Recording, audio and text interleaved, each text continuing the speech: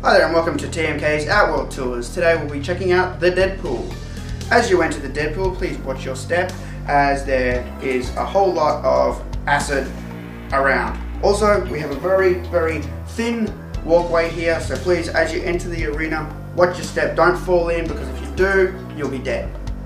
Also, you may want to watch your head because there's a lot of big hooks hanging down which you may get caught on. If you do, don't expect anyone to help you because you're in Outworld and you're on your own here. You may notice there's a statue at each end of the walkway next to the doors. Shah Khan himself chose these statues and decorated the arena with them, putting them here as a warning, showing people that if you fall in, you're in trouble.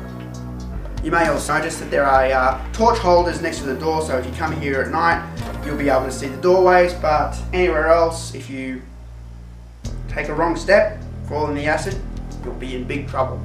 The acid itself, a lot of people have been asking me about the acid itself. Where did the acid come from? Well, it actually comes in from behind these grates that you can see behind here, and yeah, it's rumoured that the acid is comes from Shang Tsung's flesh pits after he's done some sorcery. You know, anything that's left over sort of flows in, and all that refuge just comes in, and this is the place where it ends up. Shah Khan has rumoured about doing upgrades to the Deadpool.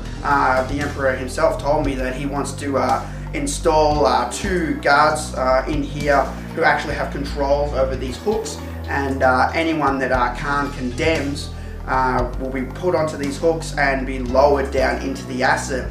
It's also rumoured that he wants to install balconies, so Shah Khan himself or anyone else that he allows can come in and watch the torture live.